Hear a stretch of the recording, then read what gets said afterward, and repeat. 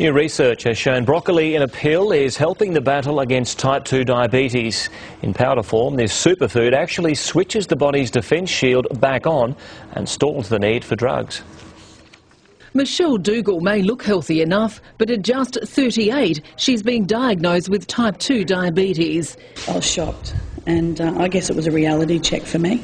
She was given just 6 weeks to get her high glucose levels down. Drugs the next step, her greatest fear. You know, having to give yourself needles.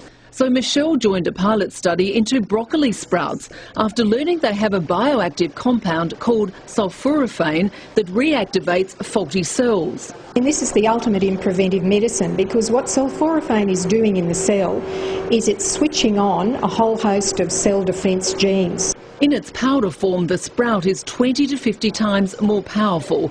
7 months on, Michelle's sugar levels are normal. She also diets and exercises. It's very encouraging to see this happening. Nutritionist Christine Houghton is about to start a clinical trial into the super sprout. It's too early in our research to say it's life-saving, but potentially it has the ability to change lives. Now, you could achieve the same results by eating whole broccoli, but the problem is you'd have to eat at least 2 kilos a day, every day. That's 6 of these, and they would have to be raw. Broccoli has already been shown to help protect against some cancers and acts as an anti-aging agent.